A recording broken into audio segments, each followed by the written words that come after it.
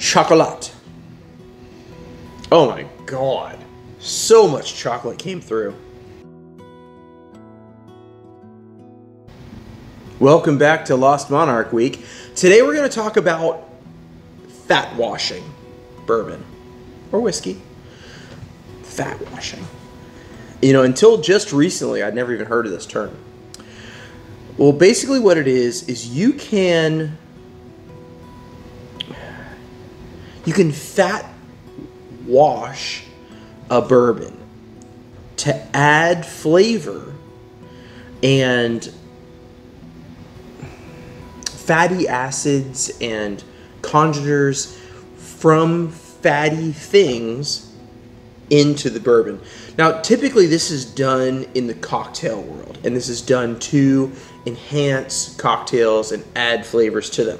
So that's literally what we're going to do with these in a subsequent video, but I fat washed some Lost Monarch, and these are the results, okay? So this one was a bacon fat wash, and this was a dark chocolate fat wash. So what you do is you take some of your whiskey and some bacon grease, and you put them together in a mason jar. And I did a little more whiskey than fat. I've seen recipes from different people, they're doing 50-50, but I didn't want to go crazy. I didn't want to go ham. So I did a little more whiskey than bacon, and you put it in your mason jar, shake it up real good, and you let it sit on a counter for at least an hour. And you want to shake it a couple times. You want that fat really mixed in with your whiskey. Then what you do is you take your mason jar and you put it in the freezer. Now what'll happen is the whiskey won't freeze. The bacon grease will solidify and clump up, but it's going to leave some of its chemical presence behind in the whiskey, and some of the whiskey will be left behind in the bacon grease. So that's what I did here, and same thing for the chocolate. I did Lily's dark chocolate, and 70-something%. I didn't do the super dark chocolate because I don't like that. I don't like super dark chocolate, so I did a mildly dark chocolate. Same thing, I melted it down in a double boiler and poured it in, and I did the same, more whiskey to chocolate. Same again, into a mason jar. Shake it up, let it sit for an hour, shake it a few times during that hour, really get that chocolate mixed in, into the freezer. The chocolate will freeze and solidify. The whiskey will stay liquid, but leaving behind some of each other in each other. So then you pull your mason jars out after 24 hours, or after they're really nicely frozen. You know, depending on how cold your freezer is, maybe it takes longer, but my freezer is pretty cold, so I was able to do this in one day. Now, what you're going to do is you're going to want some sort of way to strain it. Now, I used coffee filters inside of a pour-over coffee brewer. I found this on Amazon. It was a couple bucks. I don't remember the name of it. I still don't know the name of it. It's in cursive, but it looks weird, so I'm not even going to try to tell you because I'll screw it up.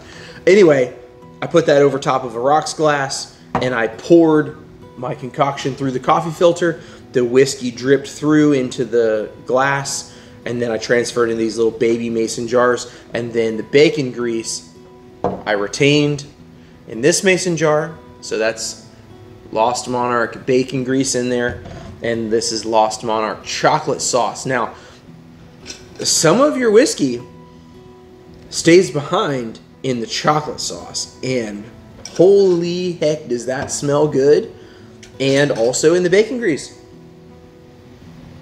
I can smell just hints of the Lost Monarch there in the bacon grease.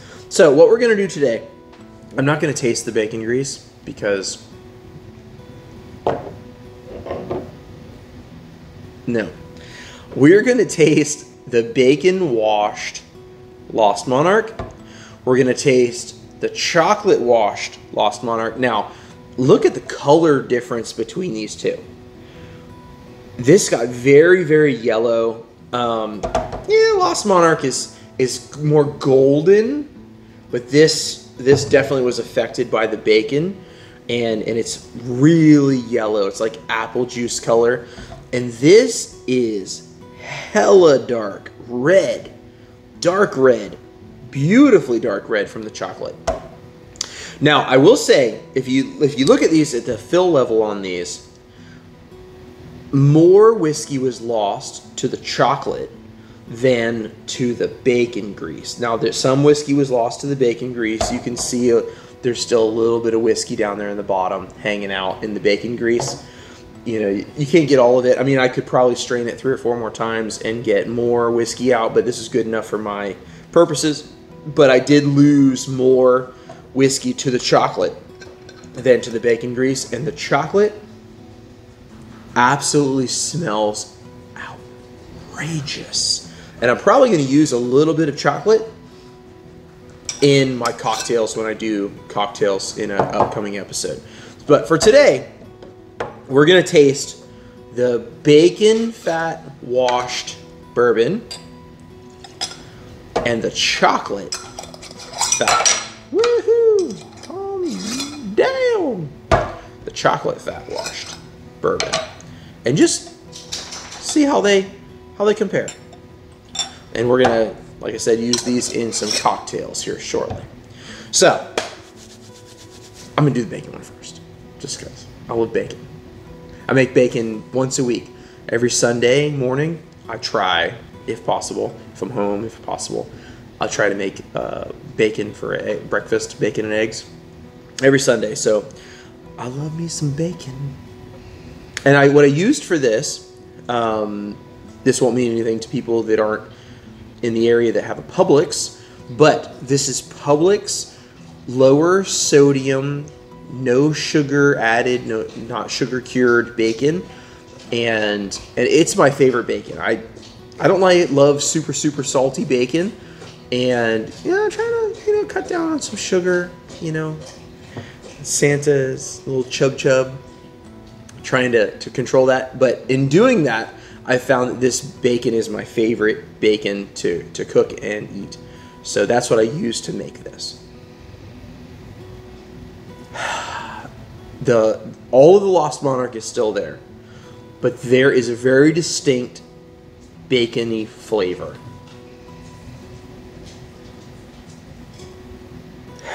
That's trippy. The rye comes through.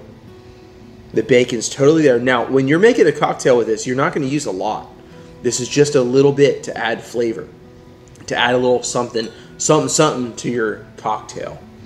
Now, this in an old fashioned, I can imagine would be outrageously good, and that's what I'm going to do with this one. This is going to go into an old fashioned.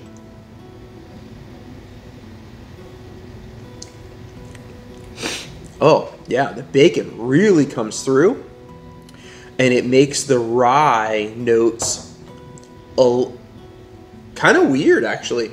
It makes them really round and fluffy and soft. There's nothing sharp about the rye notes.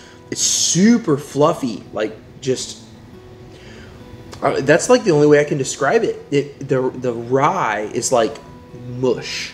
It like took the rye notes, and instead of making them like a complex, solid rye note that you can define and wrap your brain around, and it just kind of like made them into a cloud, like mushed the edges of the rye so that it's just round and a touch of that in an old fashioned would be great. Would I want to drink it straight? No. No, I don't want to drink it straight. But we're going to see what happens with a touch of that in an old fashioned. Chocolat. Oh my God. So much chocolate came through. Holy heck, that smells like a not a rum ball, but like a whiskey ball. Boozy chocolate? Can you say yes? Because I can say yes. Oh my God. That is like...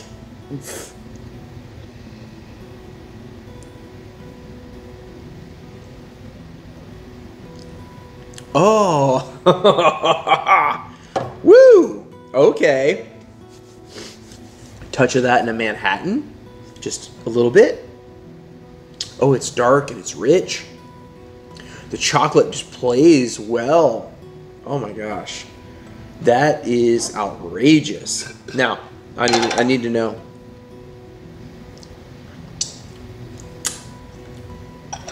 Oh my God. There is so much whiskey in that chocolate. Ooh, I'm gonna put that on ice cream. I want some vanilla ice cream. Oh wow. Okay, so this is a fascinating experiment, and there are other things that you can fat wash with, other than just these. You can really fat wash with anything, but you want it to be something that's thick and fatty and raunchy like this. And then, you know, use the freezer to separate them after they get to a little time to affect each other. But wow, that's really fascinating. I can't wait to make cocktails with this. Oh, that is so good. I like the chocolate better than the bacon. I think the bacon will go really well in a cocktail, but I don't really want to drink that straight. It's too much bacon. I would probably, if I did that one again, I would probably use even less bacon grease than I did when I did this. And I didn't use a lot of bacon grease when I did that. It was at least 2 parts whiskey to 1 part bacon grease, and I would even go down to maybe a fourth bacon grease and 2/3 whiskey. And the next time I try this, but the chocolate, the chocolate came out amazing.